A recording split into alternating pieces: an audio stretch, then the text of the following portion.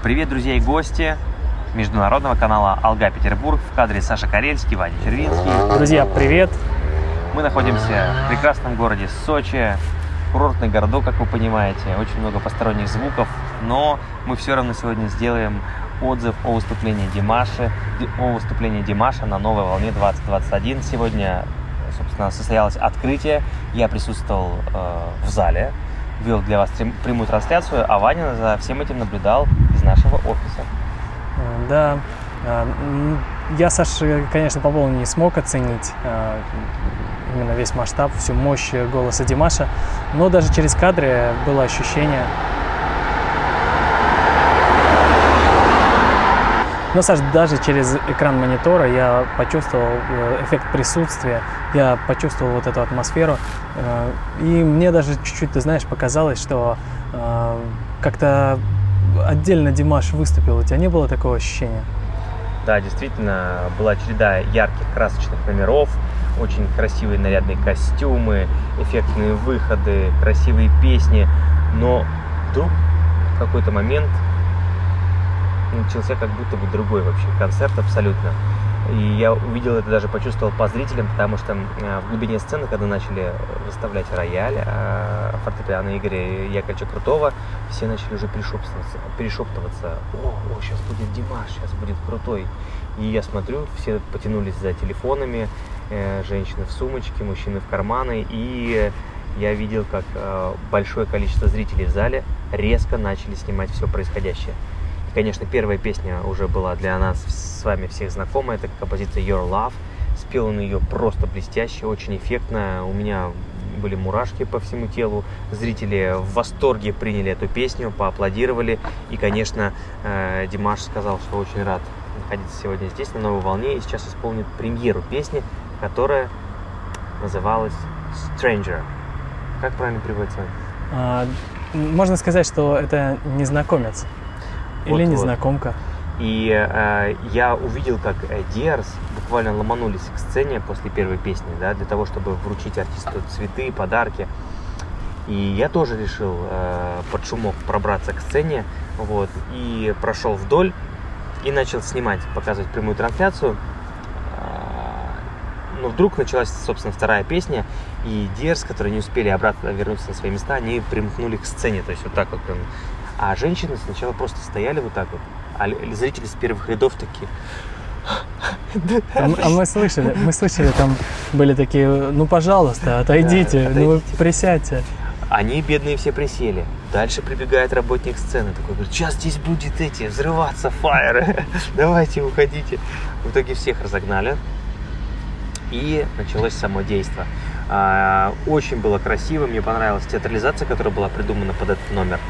Женщины красиво, грациозно, со свечами ходили и создавали вообще такую прям магическую атмосферу. И сам Димаш-то появился не сразу, он где-то появился из глубины сцены.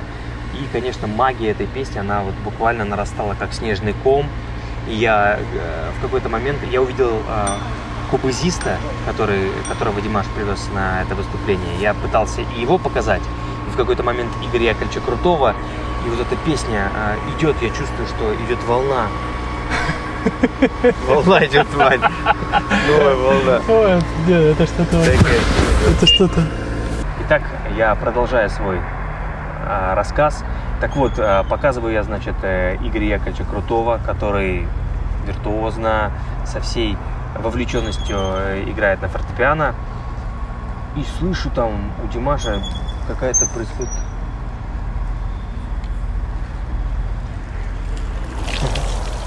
Еще не вечер, да?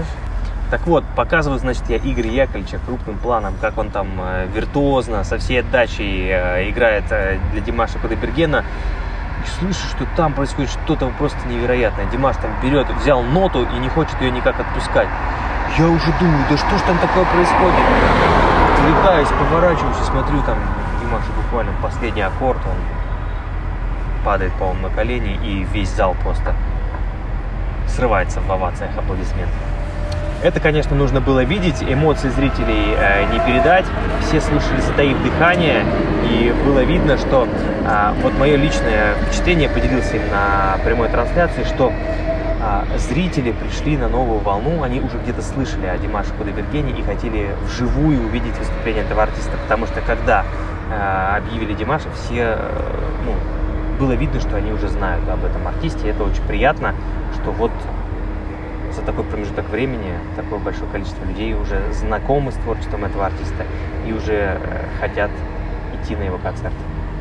Саш, ну мы, конечно, знаешь что, наблюдали за твоими похождениями. Вместе со мной было около 6 тысяч человек в тот момент, когда объявили Димаша. Вот. Я почувствовал, что приближается выступление Димаша не только потому, что количество зрителей на трансляции сильно выросло, но и также, у меня был список выступающих.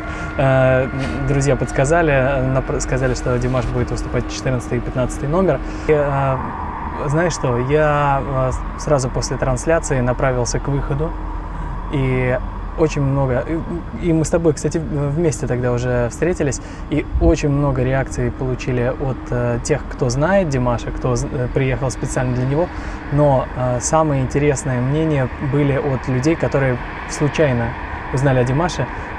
И там есть несколько просто невероятных реакций, больше это никак невозможно назвать, первых реакций, кстати, которые можно посмотреть на канале Эхо Питера. Тоже приготовили для вас, друзья, такую нарезку видео отзывов, видео реакций, видео эмоций. И слушай, я когда монтировал, у меня аж прям от их реакции аж самого мурашки проявлялись. Так что, Саш, знаешь что, давай-ка 22 числа на концерт членов жюри пойду я. Ну ладно, так и быть. Надо и тебе немножечко зарядиться положительными эмоциями. В общем, этот день прошел успешно. Много хороших кадров, много положительных эмоций. Мы продолжаем вещать для вас из Сочи на фестивале «Новая волна» 2021. Подпишитесь на канал, если хотите вместе с нами изучать феномен Димаша Кудайбергена. Нажмите колокольчик, если готовы получать новый обзор первым. И не забудьте поделиться этим видео с друзьями. Пусть о казахском феномене узнают все.